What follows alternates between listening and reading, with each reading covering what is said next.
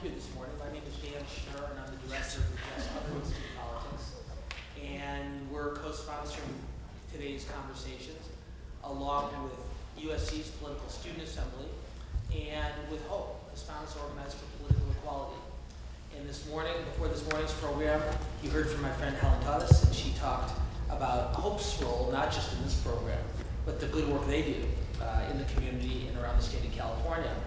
Before we start the afternoon conversation, though, I want to introduce our representative from the Political Student Assembly, Justin Valdez, the executive of PSA. He's done a tremendous job of revitalizing the organization.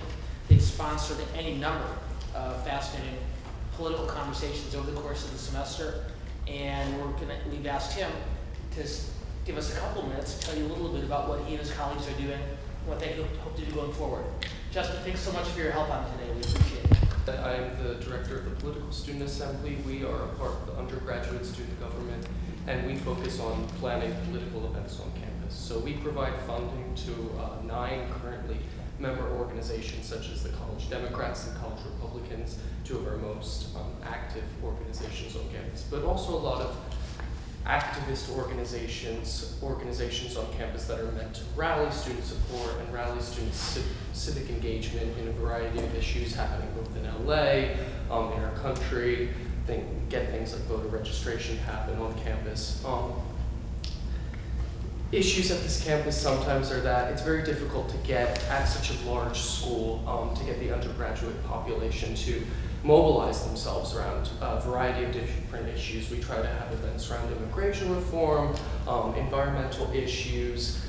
We bring in speakers to talk about these things on all different sides of the spectrum, but our attendance at events always varies, depending on the time of the day, and getting, a committed group of people around political engagement on campus is the struggle that the Political Student Assembly is very committed to fighting.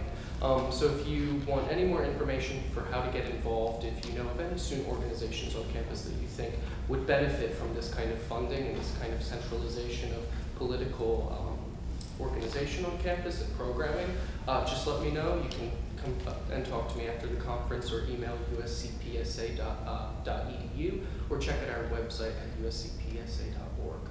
Thank you. Justin, thanks very much. Thanks again for all you and your colleagues. We really appreciate it.